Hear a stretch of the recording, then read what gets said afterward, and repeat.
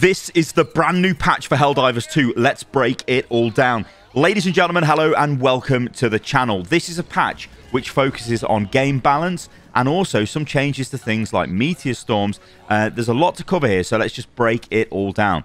This is it. Patch 1.000103. Good day, fellow Helldivers. Piping hot patch notes straight from the oven arriving. Overview. For this patch, we have implemented fixes to the Exo 45 Patriot Exo Suit, game stats, UI and general stability, balance improvements for planetary hazards and patrol spawns. So this looks like it's going to be a big patch. Fixing things like the odd spawn rates, that's going to be cool. I mean, nobody likes it when an entire group of automatons just spawns in on you. So hopefully they fix that. Fixes to the Exo Suit as well. Yeah, hopefully we don't kill ourselves with the rocket anymore.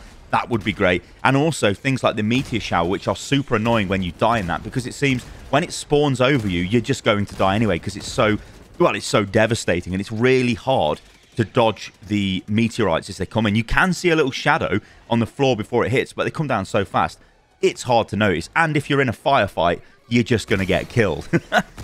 So let's begin with the balance changes. So they've balanced and adjusted spawn rates for the various planet hazards, including tremors, meteor showers, volcanic activity, fire tornadoes, and ion storms. Hazards should now spawn less frequently during missions. This sounds cool. Also, I don't think I've ever seen volcanic activity. What? I don't know. Give it to me. Inject it to me. Love it. I want to be in a volcano. I probably have, but I've just missed it. Meteor shower has received the following changes in addition to reduced spawn rate. Reduced explosion radius. Okay, that's good. So the explosions are smaller. Reduced meteor damage slightly. Great, less damage. Reduced meteor velocity slightly. This is the one. The meteors slow down. At least it'll give you a chance to sort of get out of the way. Because I'm all for these dangers being in the game, by the way, but I just don't want it to be as random as they were. Meteor color has been changed slightly to try and make it easier to spot. Okay, so they're actually giving us the ability to try and play around a meteor storm when it occurs over us, which is good. Volcanic activity has received the following changes in addition to reduced spawn rate. Reduced explosion radius, reduced rock velocity slightly.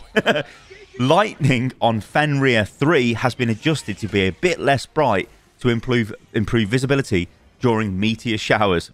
Good lord. Okay, so let's talk about some of the fixes that are in this patch. So this is about balance to the mech and spawns of enemies. So they have reduced incidents of patrols spawning on players. This is great because it is super immersion breaking. When you're just running around and that squad of like the 20 bots just appears on top of you, it is like, what? It is so jarring. It's not great.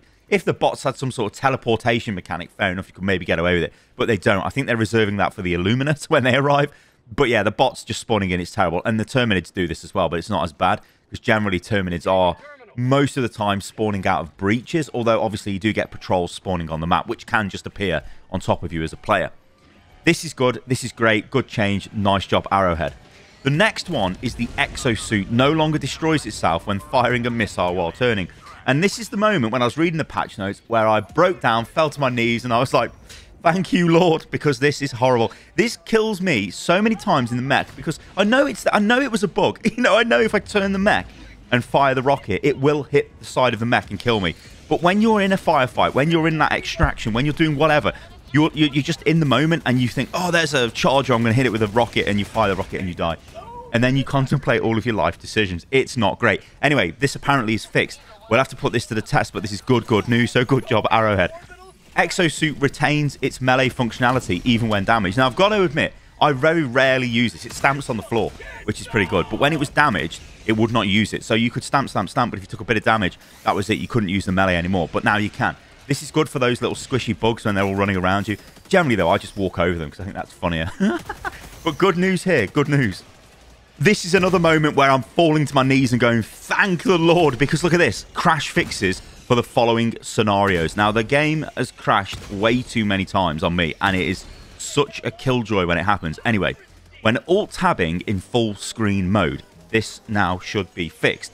I do this a lot, so this is great, and this has caused crashes for me. After changing voice over language, now I can't say this has affected me, but still, it's great that they've changed this and they've fixed it. PS5 boot issue. Again, I don't play on PS5, so this hasn't affected me, but this would have been a big issue for everybody playing on PS5. Using a stim inside of an Exo Suit while wielding a grenade. Now, this is a weird one, because at first we thought this was just stimming inside an Exo Suit, but actually, it was if you had the grenade equipped, got in the mech, and then used the Exo Suit, then used the stim in the Exo Suit, it crashed the game. Don't ask me why, I don't know, but that's just mental. When joining an ongoing mission, you could crash, and when idling on the title screen, you could also crash, but these have been fixed. Shots from arc-based weapons such as Blitzer Shotgun and the ACA Arc Thrower stratagem now count towards shots fired and shots hit stats, which is great because they didn't before, so it's nice to have those stats. Fixed network desync issue with downed automaton dropships.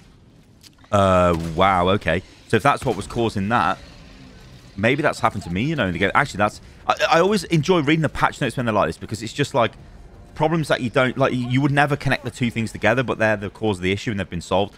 Amazing. Fixed Elgato Stream Deck foot pedal support. Don't use this myself, but foot pedals would be pretty good for stratagems, maybe. In fact, I think I've seen a video of someone using a Just Dance mat for the stratagems. Maybe not as efficient as pressing keys, but, you know, still, it looked cool. Okay, let's break down the known issues, right? These are issues that were either introduced by this patch or are being worked on.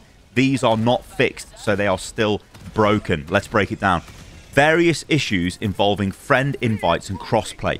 Cross-platform friend invites might not show up in the friends request tab. Players cannot unfriend other players befriended via the friend code. This has been an issue for a while. Players cannot unblock players that were not in their friends list beforehand. Players cannot befriend players with Steam names shorter than 3 characters.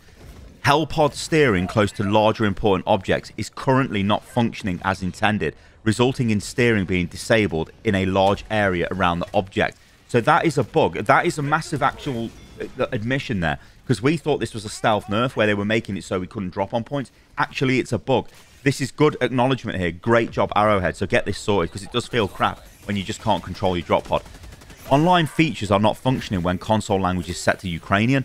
Players may be unable to select loadout when joining a multiplayer via an activity card. Planet Liberation reaches 100% at the end of every defend mission. Yeah, that does happen, doesn't it? I look at that and I'm like, wow, we were the last squad to do this, but you're not. It's just a bug. Drowning in deep water with a vitality booster equipped puts Helldiver in a broken state. Oh, so that's what was causing that. Oh dear. That's when you have to ask to get put down by your team. It's like, I'm in the water, but I'm not dead. Can somebody come and put me down? Exosuits will sometimes be delivered in a damaged or broken state.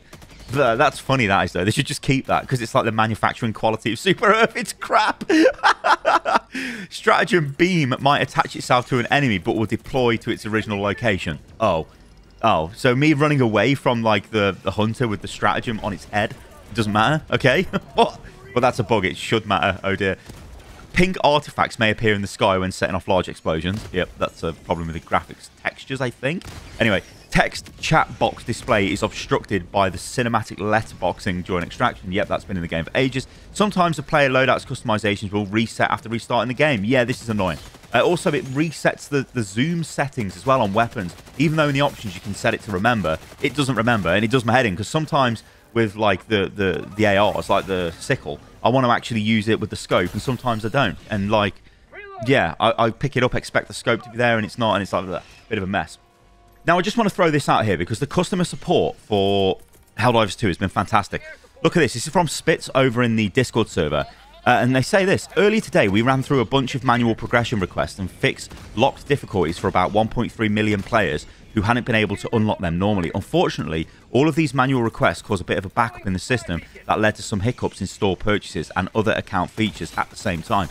Because of this, we're looking to push through the rest of the difficulty unlock requests tomorrow over the course of the day in smaller batches. Anyone stuck on a certain difficulty should, fingers crossed, have the issue fixed soon if it wasn't already fixed early today.